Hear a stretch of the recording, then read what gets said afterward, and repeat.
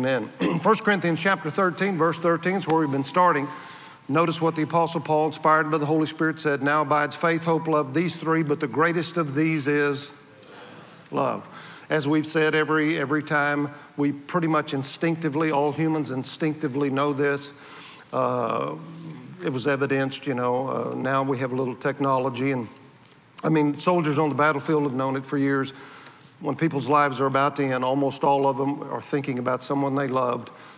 Tell my wife I love her, tell my kids I love her, tell my mom I love them.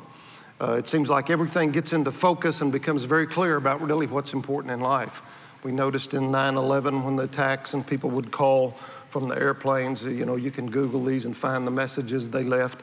Nobody was thinking about what's going on at work, how much money do I have in the bank, I wonder what my GPA is. Everybody was thinking about somebody they loved or somebody that loved them. The Bible says this is the greatest thing. Love is the greatest thing. And it teaches that this is an overriding principle. And it tells us here in 1 Corinthians 14:1, you understand this wasn't written in chapter and verse, so it's in the same discourse where he says the greatest of these is love. And then he says, eagerly pursue and seek to acquire this love, or operating in this love. Make it your aim, your great quest.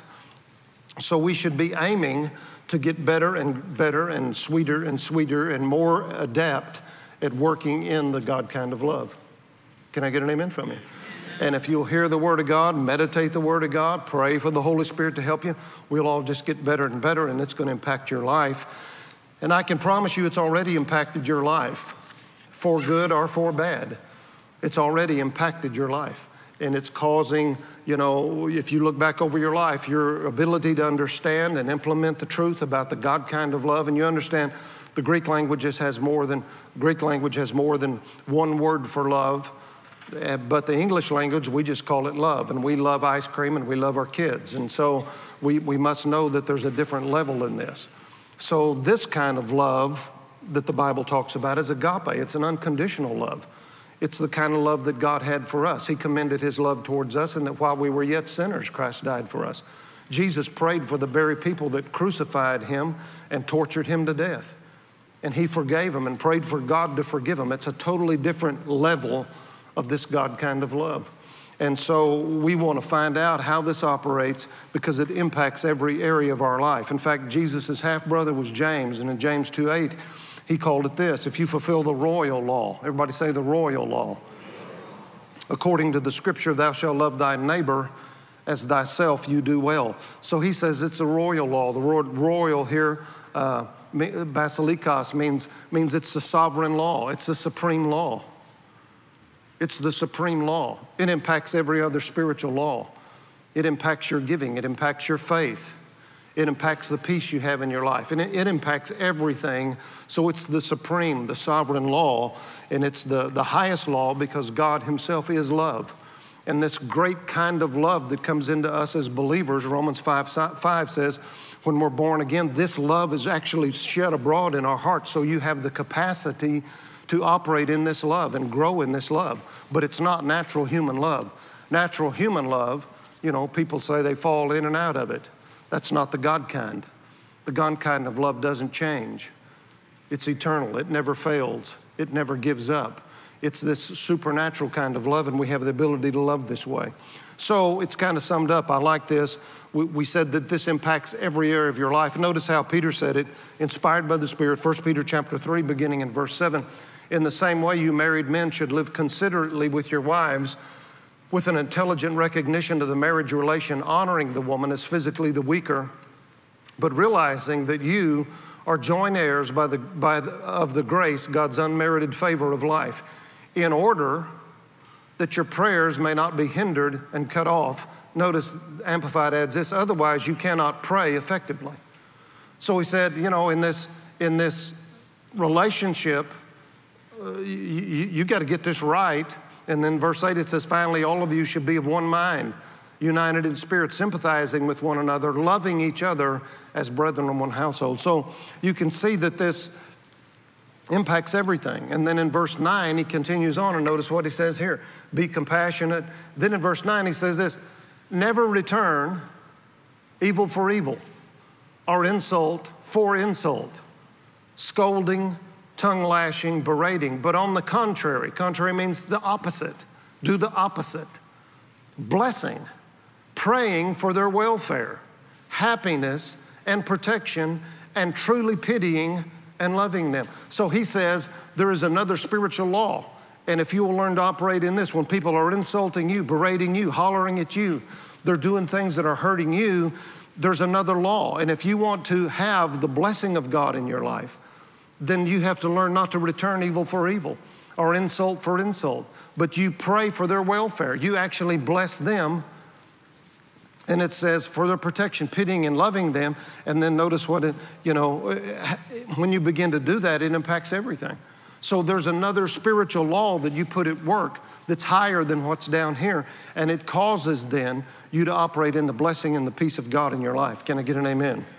And because none of us want our prayers to be hindered. None of us want our prayers to be stopped. So he said you got to do this in your marriage. You got to do it in your relationships so your prayers won't be hindered, because faith makes prayer work, and prayer don't work without faith, and faith operates by love. Can I get an amen from you? All right, so I'm just going to kind of give you three things as I talk about this, as we bring it to a conclusion, but very interesting. Love is not prideful. This is number one. Love is not prideful. Everybody say not prideful. In other words, love has a humble attitude. 1 Corinthians 13, 4 and 5 says it this way: love endures long and is patient and kind. Love never is envious, nor boils over with jealousy, is not boastful or vainglorious, does not display itself haughtily. It is not conceited, arrogant, and inflated with what? Inflated with pride. It says love is not that way. Now, sometimes people get confused about really what is pride. What is that? And they get confused, and they think somebody with a spirit of faith is prideful. Somebody who's bold is prideful, but that's not true. In fact, you can see this in David. Do you remember David goes out, he's going to fight Goliath. Now he's about 5'2", 17 years old, just a kid, teenager. And he goes out to this champion of the Philistines, and the whole time before he goes out there, he's been telling Saul and everybody, the Lord that delivered me out of the paw of the lion and out of the paw of the bear, he'll deliver me from this uncircumcised Philistine. Then he goes out and he tells the giant, hey, you come to me with a sword and a spear, but I come to you in the name of the Lord of hosts, the God of the armies of Israel. Guess what? You're fixing to lose your head today. And I'm going to feed you, and I'm going to feed the whole army over there to the beasts of the field and the birds of the air today. Amen. Wow. Now, a lot of people think, man, how braggy, who do you think you are? But you understand David wasn't talking about because of his ability. He said the Lord. Everybody say the Lord.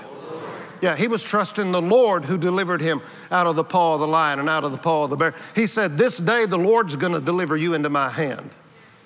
His confidence, his boldness, he had a spirit of faith in God. And we have to have a spirit of faith in God. It's not you. You're not a hot shot. You may think you're a hot shot. Let me tell you, you're not a hot shot. Are you here? No, we have to trust God to help us in every area of life. Apart from him, we're nothing. Are you here? And we have to have this right attitude about it. David's attitude, he didn't go out there and he didn't tell Saul, I know I'm 5'2", but listen to me. This body is a lethal weapon. He didn't say that, did he? He didn't say, have you ever saw me shoot a slingshot? I'm the best there is. He didn't say that, did he? He didn't talk about himself. He said, the Lord is with me.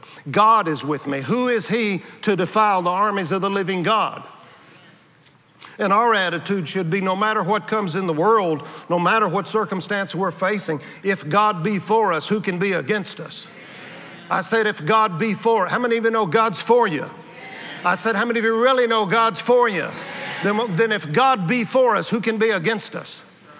If God be for us, who can be against us? You say, well, you don't know what's happening in the world. I do, but I know God. And if God be for us, who can be against us? Hello. And yet that's a spirit of faith, but it's not dependent upon you and how great you are and how smart you are. It's depending on God.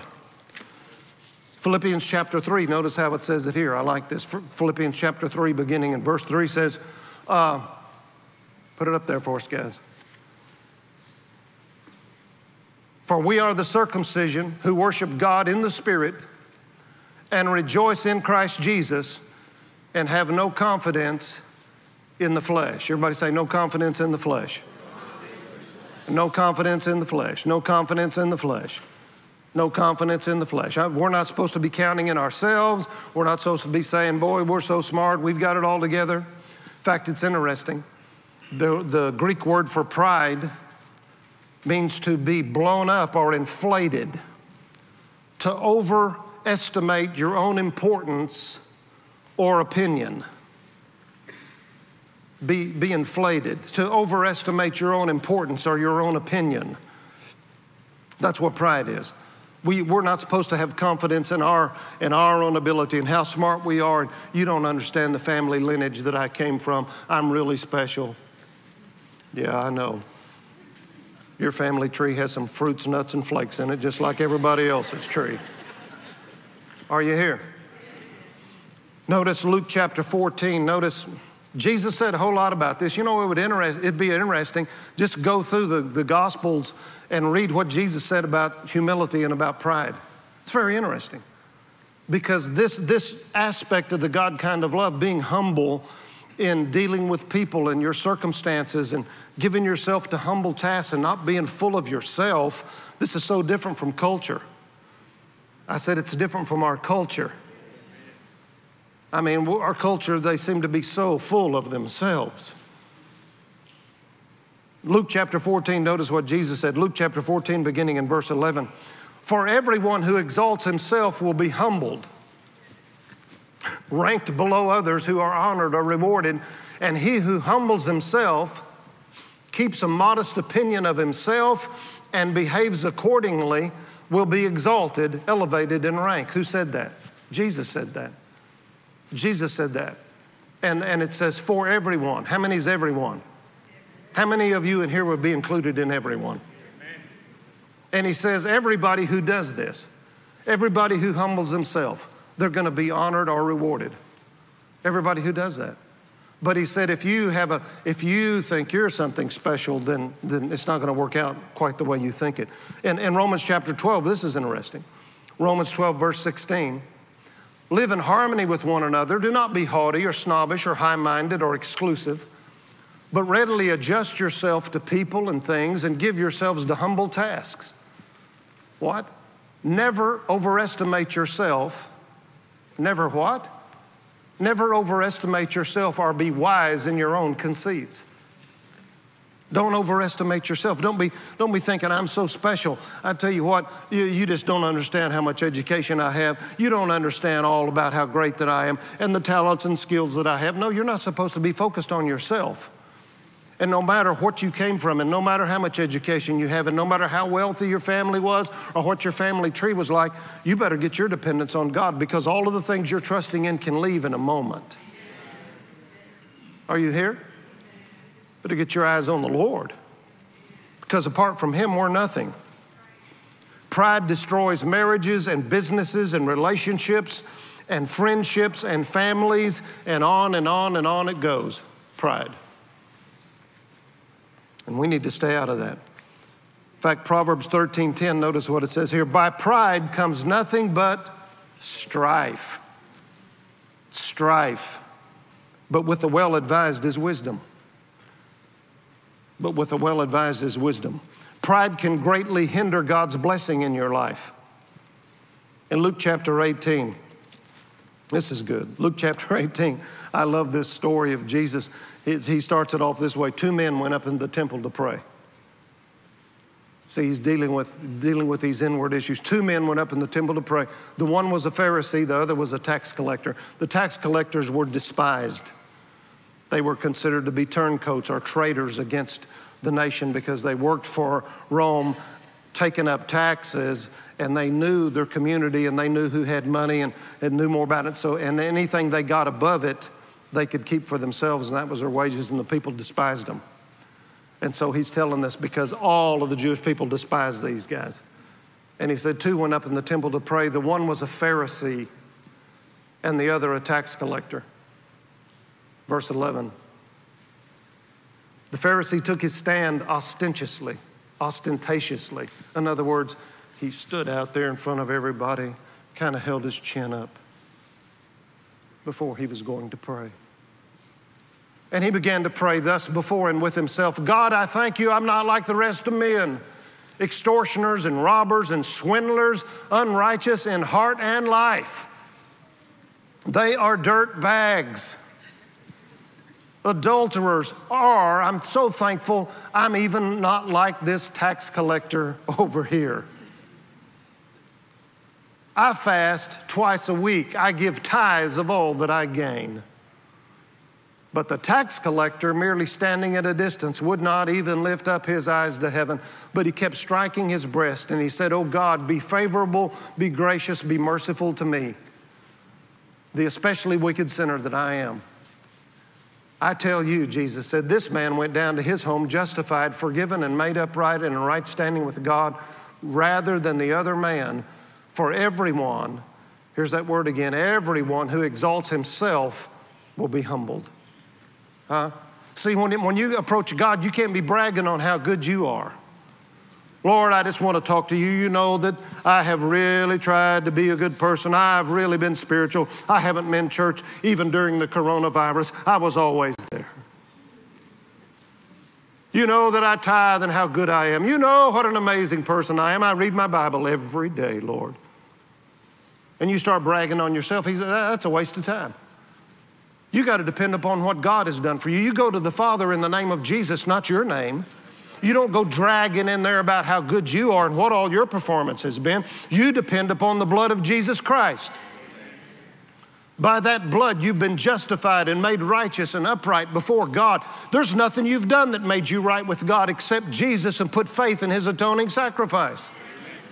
And when you come to God before him, you don't come bragging about your great stuff. You come bragging on God. You come bragging on the blood of Jesus. Amen. Can I get an amen from you? He said that's the attitude, a person who humbles himself and said, I know apart from you, I'm nothing. I don't deserve anything. I'm not bragging on me, but I'm bragging on you. You're my God. I thank you for the blood of Jesus that's speaking for me today. And I know I've blown it and I've messed up and I've sinned and I've fallen short, but thank God for the precious blood of Jesus. Thank God for your great mercy. I'm depending upon your grace and not my performance. And that's the attitude we have to have when we go before God. Romans chapter 12, verse 16, I like this. Live in harmony with one another. Do not be haughty. Romans 12, 16. Live in harmony with one another. Do not be haughty, snobbish, high-minded, exclusive, but readily adjust yourself to people and things and give yourselves to humble tasks. Never overestimate yourself or be wise in your own conceits. We got to always keep that in our heart. Pride destroys marriages. Pride, only by pride comes contention.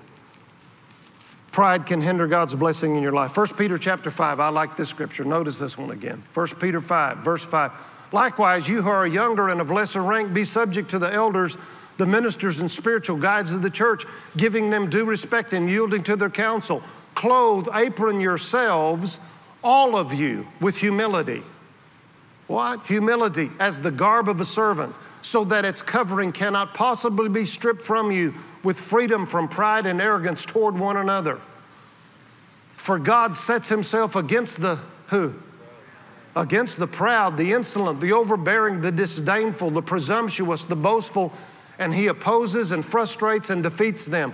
But he gives grace, favor, blessing to who? How many of you could use some grace, favor, and blessing? I mean, you see, you know what you want your kids to have? You want them to have the grace, favor, and blessing of God on their life. That's what you want. Because there ain't nothing that you can give them that'll make them successful apart from the blessing and touch of God. You get out from the blessing and touch of God, there's no real success. There's no real peace. There's no real joy. There's no real happiness. And culture has proved this over and over and over and over, with the rich destroying their lives and the famous taking their lives and committing all kinds of atrocities and suicide and sin and addicted to everything in the world.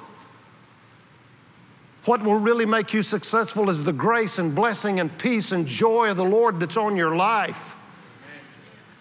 And he says, therefore, humble yourselves, demote, lower yourselves in your own estimation under the mighty hand of God, that in due time he may do what? How many of you want God to do that to you? How many of you wants a little exaltation from the Lord?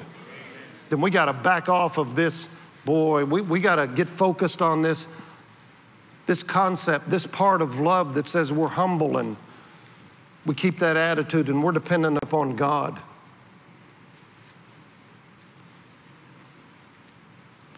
What are the rewards of walking in humility before God? Proverbs 22:4, listen to this. This is why this aspect of love is so important. Proverbs 22:4 says it this way: by humility and the fear of the Lord, what happens? Riches, honor, and life. Everybody say riches, honor, and life. That's just saying that this touch of God, this blessing of God will be impacted mightily. It's going to impact your life if you learn to really operate in this aspect of love that's not self-exalting, that's not looking at you and saying how great you are, and you get up in the morning in the mirror and say, oh my gosh, God did good, good, good. Huh? No, you're saying, I trust the Lord. Anything I have, anything I've got, anything good that's ever came out of me came from the Lord God Almighty by the power of His Holy Spirit and His grace and mercy. That's the attitude we need to have. Amen? And it says if you'll have that attitude, it does something. It brings riches and honor, and it's going to bring real life to you. Second thing is this: love adapts. Ephesians chapter 5, verse 22. Notice what it says here. Wives, be subject, be submissive, and adapt yourselves. Everybody say adapt.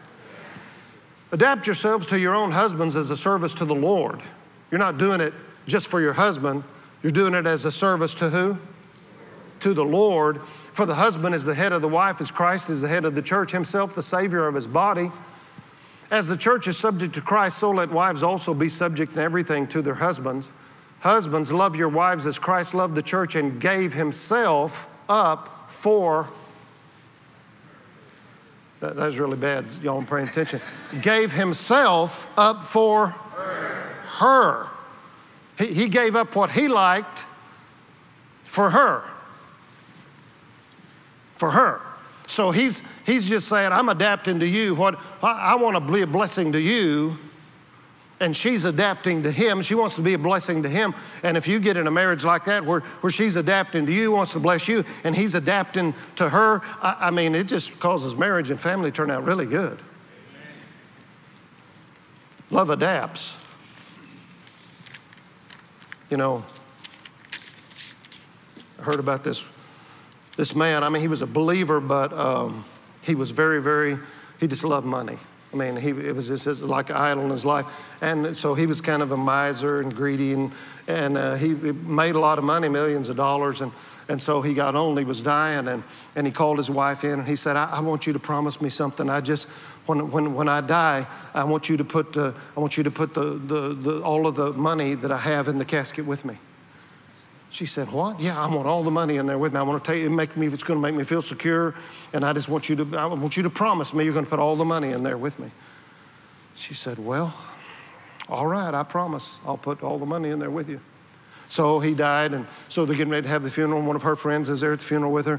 This lady says, you're really not going to put how much money did he have? She said, well, he had $20 million. Well, you're not really going to put that $20 million in there and send that with him. She said, yeah, I really am. She said, oh, my. So they have the funeral service. They go out, and he's getting ready to be buried, and they drop him in the hole. She says, wait a minute. And she goes up and opens the lid. She made out a check for $20 million and dropped it right in there, and they shut the lid and covered it up. She was adapting herself and obeying her husband, wasn't she?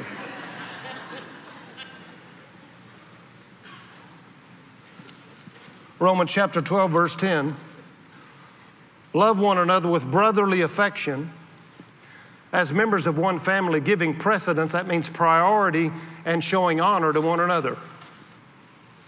Giving precedence or priority to one another. You know, adapting is not difficult when you're not prideful and self-centered.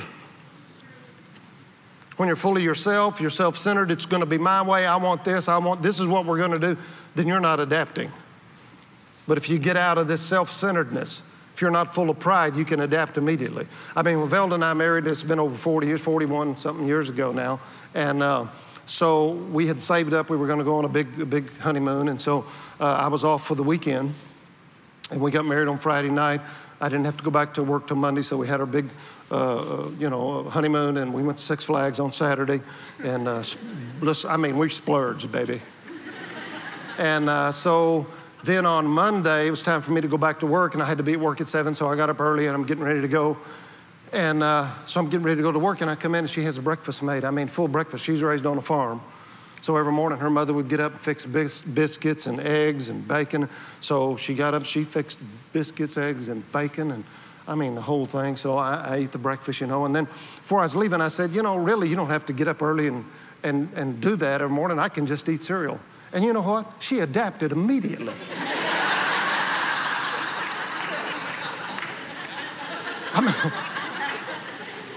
I've never mentioned it again. It's been 41 years, and I've ate cereal for 41 years. You talk about adapting, baby. Woo! So, I mean, it's really not all that hard. Hallelujah. What movies does your spouse like? We don't like the same movies. We went to the movies some when we were dating, but back then it was drive-in theaters. And I really didn't watch the movie. So, I mean, I didn't realize we don't. I like movies where the good guys are shooting the bad guys. And if it's got John Wayne in it, that's just a plus.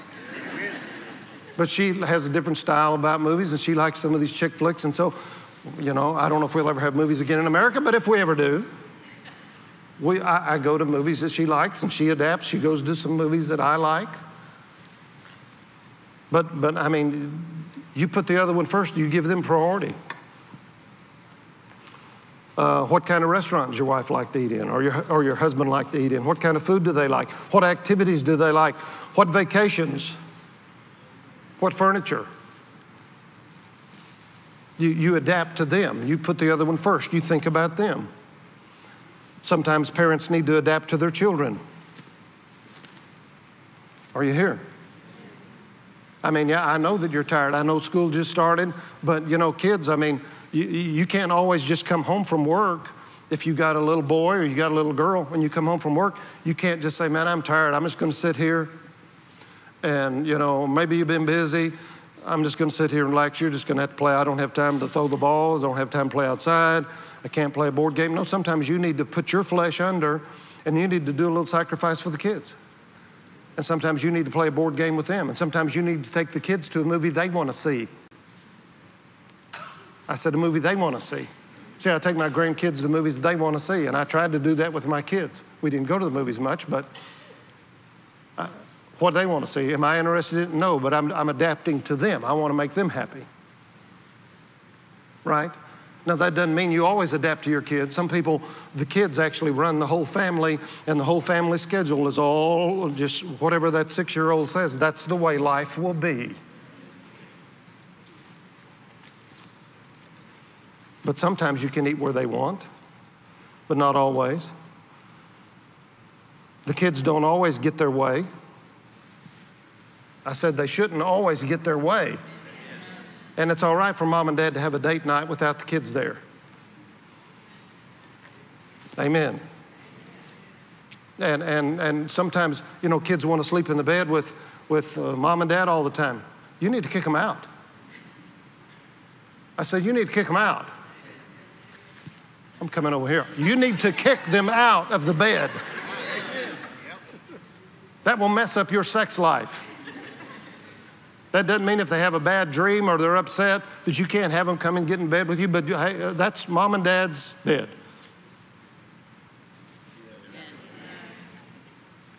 And they can adapt to that. Say, well, I want to be in there with mama. Well, you go in there and cry because you ain't getting in here. Amen. You got to learn to adapt. Some couples can't have sex because their kids are always sleeping with them. Well, let them adapt to their own room, their own bed. Amen?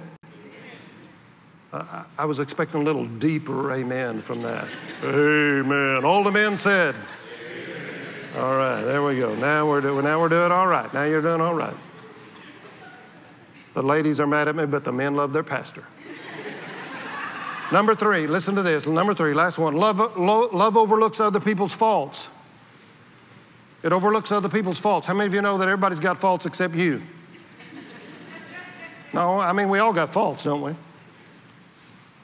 Love overlooks others' faults. 1 Corinthians 13, verse 5, the Amplified Bible says this: it's not conceited, arrogant, inflated with pride, it's not rude or unmannerly, it does not act unbecomingly, love God's love in us, does not insist on its own rights or its own way, it's not self-seeking, it's not touchy or fretful or resentful. Notice this part: it takes no account of the evil done to it, pays no attention to a suffered wrong, doesn't even pay attention to it.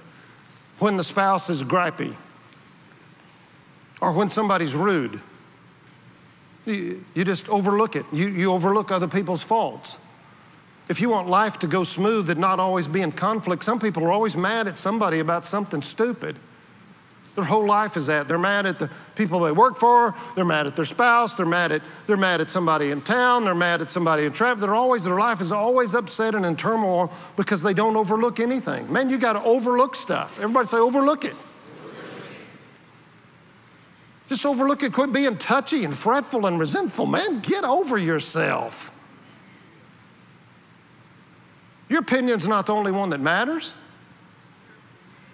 Y'all quit shouting and sit down out there. Man, overlook some stuff. My wife has to overlook stuff about me all the time. And I've overlooked stuff about her once or twice in these 41 years. That's part of life. You know, there's an old poem that said this. It said, to keep your marriage brimming with love in the loving cup. Whenever you're wrong, admit it. Whenever you're right, shut up. Everybody say, overlook it. And you'll have a lot more peace in your life. You can ruin any marriage, any relationship by focusing on what you don't like that the other person does or did, and then you just dwell on that. You just zero in on this. I don't like this about you. I don't like this about you.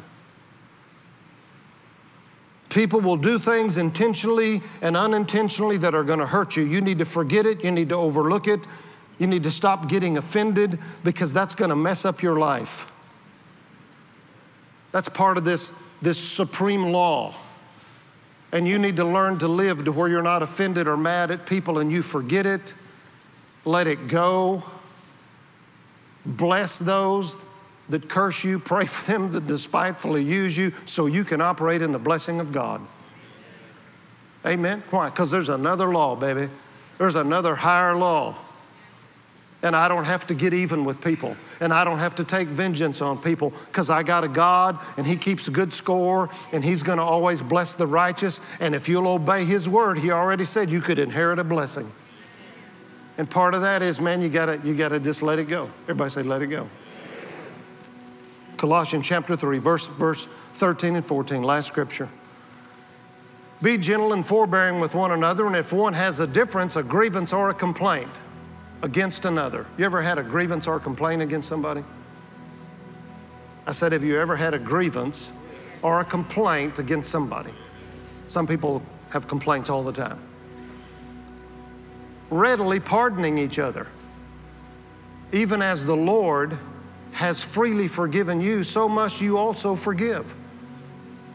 And above all these, put on, above all of this, because this is a royal law, this is the supreme law, and it's going to affect everything in your life. Above all of this stuff, put on and enfold yourselves with the bond of perfectness. Put on love and enfold yourselves in love, because love is the bond of perfectness.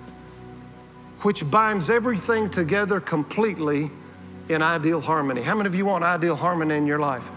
You want it in your marriage. You want it in your business. You want it in your relationships. He tells you what to do. Above all things, put on this love and enfold yourselves with it. If you got a grievance, you got a complaint against somebody, man, forget it, let it go. Well, they didn't ask me to forgive them. Well, forgive them anyway. He didn't say if they ask you. Are you here? And if you'll do this, you're tapping into a higher law. And it governs everything. It's the royal law, and it governs everything. And you just let it go, and you just say, Lord, I just bless these people. I bless them in the name of Jesus. I pray for them.